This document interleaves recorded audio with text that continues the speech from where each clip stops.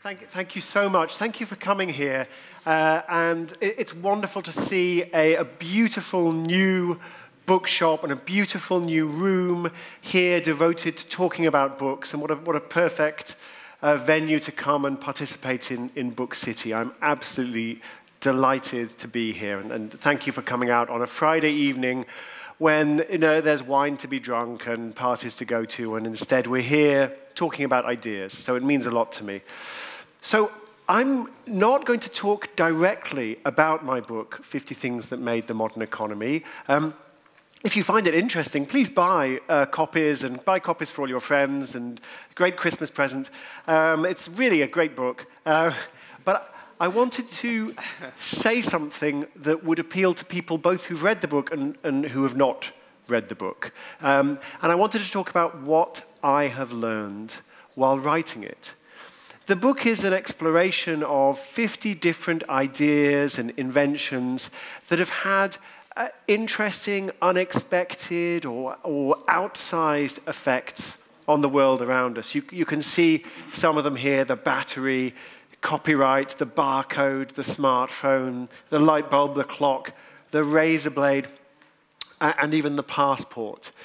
But as I wrote about these books and told the story, wrote about these ideas, told the stories of their inventors, I started to notice lessons that came up. And in particular, I feel that we very often make mistakes when we think about technology. So that's what I want to talk about, what we get wrong when we think about technology. And I guess the first thing we get wrong could be typified in one of my favorite films, Blade Runner. Blade Runner, of course, is a vision of a nightmarish future. It's set in 2019, Brexit year, just saying. And this, as you will know if you watch Blade Runner, this looks like a woman, but this is not a woman. This is a robot. Her name is Rachel. She is a replicant, a kind of organic robot. She's so sophisticated that human beings cannot tell the difference between her and a human. They need special equipment.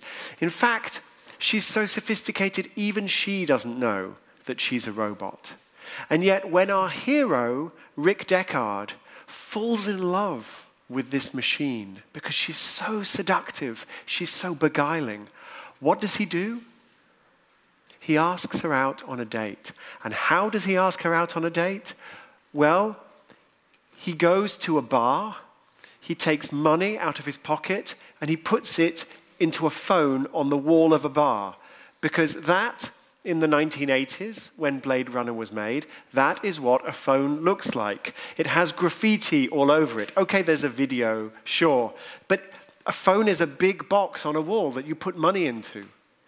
So there's some huge disconnect here between this incredibly sophisticated artificial intelligence, and yet we're still imagining payphones. And in fact, when you look at Los Angeles in Blade Runner, nothing really has changed. They have flying cars, they have killer robots, and nothing else, just a little bit of film noir. So the first mistake that we make about technology is that we focus only on the most sophisticated things, the most spectacular things. Then we miss everything else that's going on. So what's the second mistake we make? Oh, by the way, she says no, so she hangs up on him. Some things don't ever change. The second mistake we make, well, I wanted to show you an old film, 50-year-old film from British television with a vision of the office of the future. Let's see if we can make this work.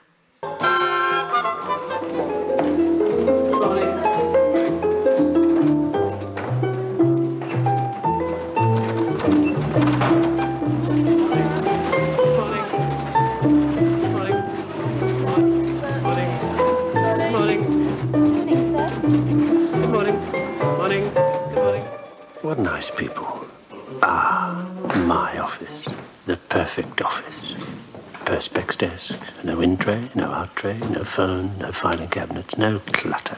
Quiet, cool, very efficient. I need never get out of this chair. That'll be nice. No distractions. Just me and the work. Alone and efficient. Alone. Wonder if anybody wants me. Nobody to ask. Messages. Well, BJ39 will know. After all, it works for me. I don't even have to go to it. Much better than a human being. Tireless and efficient. Anything I want, it brings. They got everything wrong. Everything is wrong in this film. So there's no computer on his desk. The fact that he has a desk and a private office. The fact that the vision of the future is that your desk moves on wheels towards you. Everything is wrong. But everything is wrong, I think, in a very revealing way. Because if you watch this film, you know exactly what an office looked like. Not in the future, but in the past. You know what an office looked like in 1967 when this film was made. There's a big room full of pretty women, and the women are all sitting at typewriters. Only here, the typewriters are gone and we have computers. The boss is still a man. The boss still has his own private office, and the boss doesn't seem to do any work. Nothing has changed. So this is the second big mistake we make about technology. We imagine that a new technology, like a computer, will just drop in to our old system, and nothing else changes. And actually, technology very rarely works like that. So those are the two big things. Let me give you some examples from the book about what I mean. And my favorite technology in the book, well, I'll tell you in a moment what my favorite technology in the book was. Let me first show you a picture of a Gutenberg Bible. So when I was working on this book, these 50 great inventions, everybody said you must work on the Gutenberg Bible. You must include the Gutenberg printing press, because the Gutenberg printing press, this is a truly revolutionary technology. And of course, here we are, it's Bookcity weekend, we are celebrating books. Of course, the Gutenberg Bible, utterly transformative. But look again at this, and of course you have the printing press. But there's another invention at work here, and that invention is paper. And when you think about the Gutenberg Bible, it doesn't work without paper. Physically, you can print on animal skin, on parchment, but economically, it's too expensive, it doesn't work. And paper is the thing that makes printing possible. The interesting thing is, nobody in Europe really wanted paper, really, viewed it as a kind of trashy, dirty invention that had come from China and Arabia, and who wanted it? You know, it was nice to be able to make Bibles on expensive material. And of course, it was the Italians who realized, the Italian merchants realized, this stuff is useful. We can use it for contracts. We can use it for letters. We can use it for accounts. And then finally, of course, it spreads into being used for Bibles, for books, and it's only then that Gutenberg develops the printing press. So we make the old mistake. We think about the complicated technology, the printing press, and we forget about the simple stuff, the paper, because paper isn't complicated, but it can still change the world. And in fact, many inventions that change the world because they are simple. Paper is not just for books. I mean, obviously, books are the most important example, but paper can be used to decorate our walls. Paper we use to make cardboard boxes out of. Paper has other very important uses that we would be inconvenienced without. And this is a technology that changed the world because it was simple and cheap. And in fact, there are lots of examples of this in the book. Solar power. You think about solar power. This is a graph of the cost of solar power. This is just the last 7 years. This is not decades. This is a very short space of time. And the cost of solar power has come down and down and down. Why?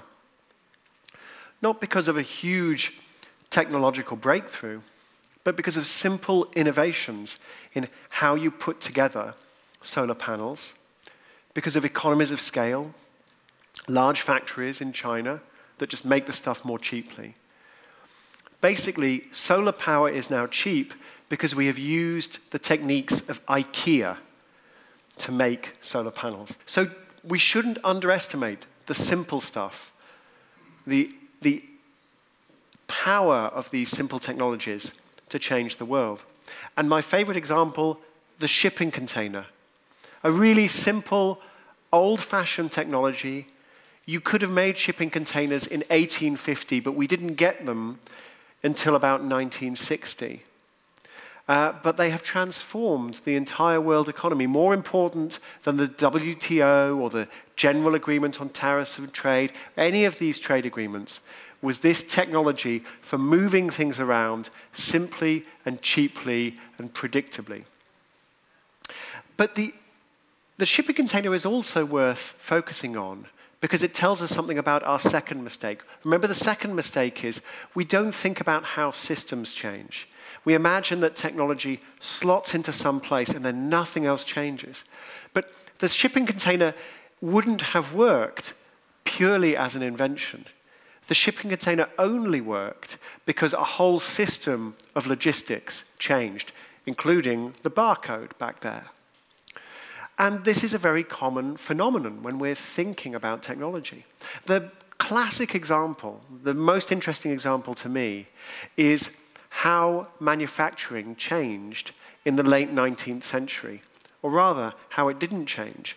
So this is a photograph of a factory, American factory, around 1890. And it's drawing power from these great drive shafts on the ceiling. And the power comes from the drive shafts down via drive belts to machines in front of each individual worker. And the power for the whole shaft is coming from a huge steam engine outside the factory. And in the 1890s, Thomas Edison, George Westinghouse, Nikola Tesla were developing electric motors. And at first, people would rip out the old steam engine and replace it with an electric motor, and nothing really would change. And the productivity gains were very disappointing. They realized with an electric motor, you can make it small. Rather than one big motor, you can have 100 small ones. And then the small motors can be on people's desks. And when the small motors are on people's desks, you don't need these drive shafts and these belts. And that means you can hang cranes from the ceiling, or you can have windows in the ceiling. In fact, you can spread the whole factory out. It doesn't need to be all crammed in around the steam engine drive shaft. It can spread out. And you can make a production line where material moves from one worker to another, because the flow of material is governed by the logic of production. Whereas with the steam engine, the flow of material was into the drive shaft, back away from the drive shaft, back into the drive shaft, very inefficient. And because every worker has an electric motor, workers can take more responsibility. So that means a different contract, different training, different education. And it was only by the 1920s that factory operators had figured this out. Yes, the electric motor transformed American manufacturing and hugely increased productivity, but only after you changed the architecture, the design, the tools, the processes, the workers, the training, and the pay. Then electricity really works. And it's just a very simple, powerful example of how technology changes us. Technology demands that we change. We change the way we interact with each other. We change the way our businesses work, our universities work, our societies work. And the truly transformative technologies are the ones that invite society to change. So I want to leave you with a final thought about this. When I look at technologies that are simple and under the radar and people aren't paying attention, and when I think about technologies that force us to change, and I think about technologies that may be threatening, At the moment, everybody seems to be worried about the robots taking our jobs. I'm not worried about the robots taking our jobs. I'm more worried about this. This is a technology called Jennifer. Jennifer is not this woman. Jennifer is the headset. So this woman works in a warehouse, and as she walks around the warehouse, Jennifer tells her where to walk, which shelves to go to, which shelf to look at, and then if she comes and there's an order for 13 copies of 50 Things That Made the Modern Economy, for example, Jennifer will not say, take 13 copies. Jennifer will say, take 5 copies. Take 5 copies off the shelf. Take 5 more copies, then another 5. Then take 3 copies. Because human beings lose count, but Jennifer can count. Jennifer knows where everything is. Jennifer can keep track. So why is this job not gone to a robot? Because this human worker has clever fingers and clever eyes. We need those. But we don't need her brain. We don't need her creativity, just her eyes and her hands. So when I think about how technology shapes our societies, I am not worried about Rachel, the organic robot. I am worried about how we respond to Jennifer. Thank you very much for listening. I'm looking forward to our conversation. Thank you.